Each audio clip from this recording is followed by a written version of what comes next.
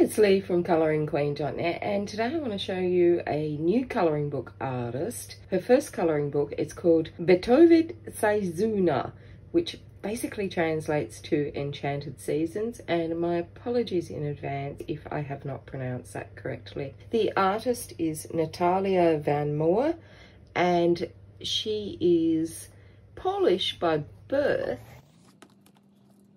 but moved to Belgium when she was about 12 and has lived there ever since.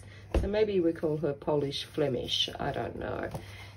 As you can see, it has a really glossy black cover on it, and on the back we have a message from the artist and gorgeous coloured butterflies, and these feel like decals that are on the back here with this lovely lilac printing. To start off the book, we have black protective paper, and now we get into the gorgeous images. So they're very whimsical, and they actually remind me a lot of Hannah Carlson's artwork in some ways. Be interested to hear what you think. But in this first colouring book, Natalia is going to go on a magical journey, and you can see how whimsical it is as we go along. So we've got that nameplate page, which is a bigger image than most nameplate pages that we have, and the paper is super thick. It is a medium to heavy paper with a very slight texture, making it great for coloured pencils, and the images are really large to fit this A4 type format. So lots of large open elements. I can imagine doing this with maybe pan pastels or something like that. And lovely little message for Valentine's Day there in English. The images are very, very cute and whimsical. So this picture reminds me a lot of something that Hannah Carlson type does, you know, with the beautiful woman and the flowers and the beautiful insect gems. But then we have something completely different on the facing page. Now look at this gorgeous bunny rabbit with his Easter eggs, and then we've got the Aladdin's lamp, and lots of line art space there for you to work out what it is that you want to do and how you want to colour it. So there's a little bit of texture here, but it's mostly line art, and you work out what it is, how you want to do your light source, etc. Isn't this gorgeous? Beautiful images. Now, they are a little bit close to the spine, but that spine will loosen up as you go through it. And look at these. And then we've got this gorgeous little like dollhouse and these melting mushrooms. I think it's the first time I've seen melting mushrooms in a colouring book. I could be wrong. We've got like a bee house, and then these individual ones, giant ladybirds. So if your eyesight is poor, or if you suffer from a motor type disease or injury, then these larger open elements might be really great for you because they're not as tiny as we see in some colouring books. Then we've got these gorgeous, beautiful fish, and then the bees are making a stack of pancakes. Beautiful shoes, beautiful melting candles in the teapot. Very interesting pictures and very imaginative. I think Natalia is inspired a lot by fairy tales, she says, and also by Harry Potter. So look at these, aren't they gorgeous? They've got like little faces on them, like little skulls. So very cute. And so she wanted to give her book, you know, a touch of magic, and I think she's achieved that. And it's a very first colouring book, so I think she has done really well. She also works as an artist and paints. So this is gorgeous. I love how the tree is in front. And then we go to something really whimsical, a little mushroom house with a very ornate door on it there. And there we have a very realistic girl waiting to hang the Christmas stars on the tree. Beautiful cuckoo clock and pine cones, some holly there.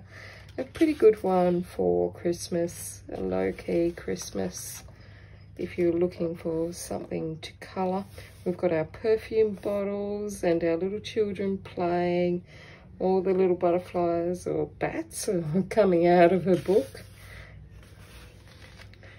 And then we've got our gorgeous little mouse having a little snack, and our beautiful fairy over there. So yeah, a real mixture of pictures and different styles, different animals.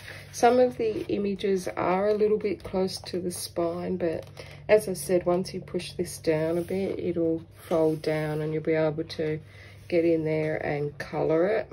She's having a look in the mirror, and then we've got a nice one for a creepy one, a Halloween crystal skull with some sugar and pyramids. So it's very different. I love this one. She's going, it's like she's the line The Witch in the Wardrobe, and she's going into Narnia. So love that.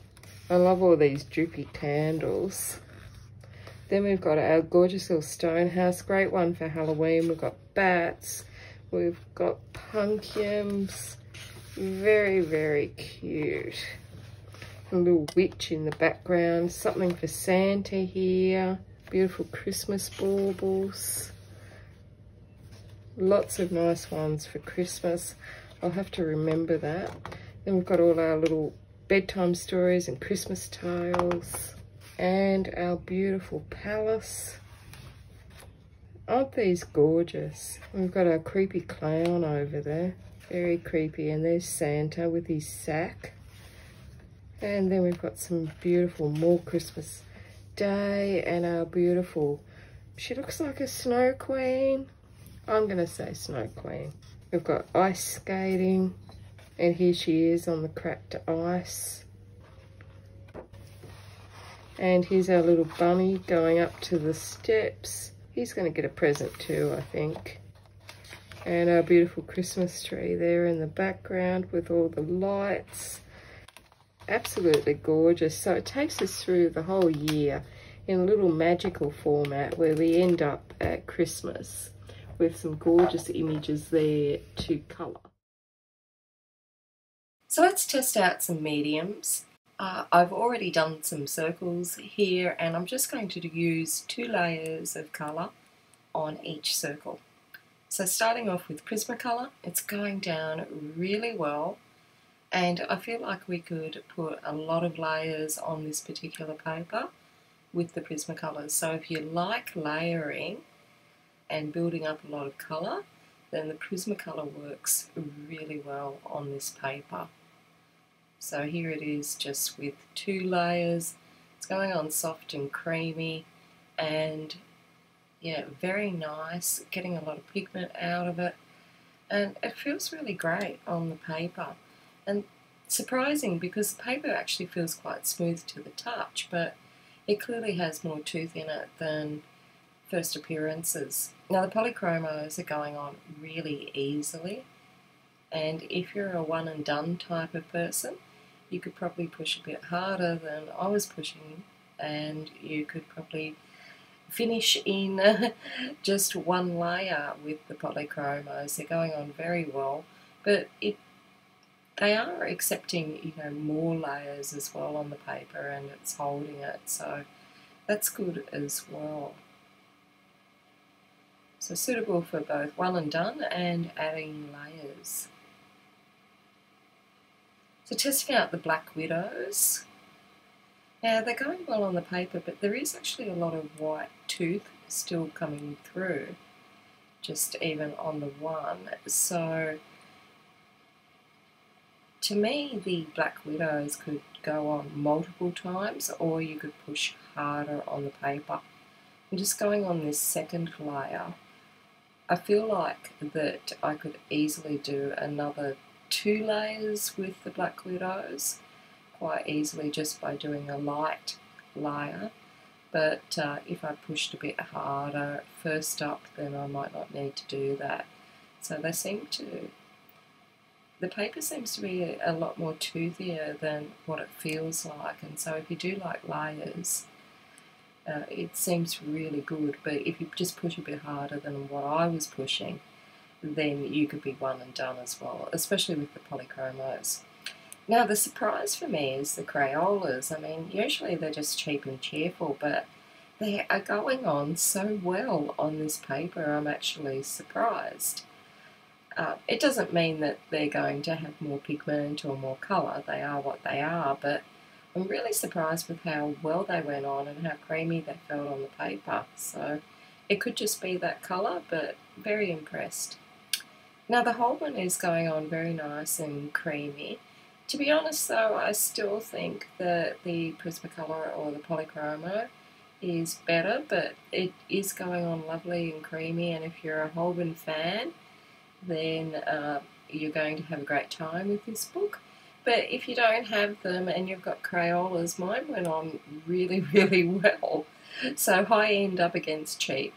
They're both great results. Now the Copic needs refilling, that one, so I better change to another one. So the Copic is an alcohol-based marker, and this is not alcohol-based paper, but I always like to prove a point that you can't use it, and it has gone through on the other side. So the Inktense pencils, they're activated with water, so I know many people love using watercolours, but these are double-sided images, so remember, peeling of the paper may occur if you use a lot of water or you use multiple layers. It is going on very easily there. I haven't slopped on too much water, but it is going on very well, and it hasn't peeled the paper at all. Now the Tombow Markers, usually I can move them around a bit and blend them out with a bit of water, but I don't know whether it was the colour I chose or the actual paper, but they're not really moving on this paper at all. So my pick of these products in the second line would have to be the Inktense pencils or a water-based pencil. The Tombow Markers, unless it was that particular colour, they're just not giving me the movement that they usually are, and it has actually ghosted through to the other side. You can see it there, as has the Copic, and the Inktense was the only one that didn't come through on the other side. So I hope that was helpful for you. And that's it from me. Until next time, stay safe and happy colouring.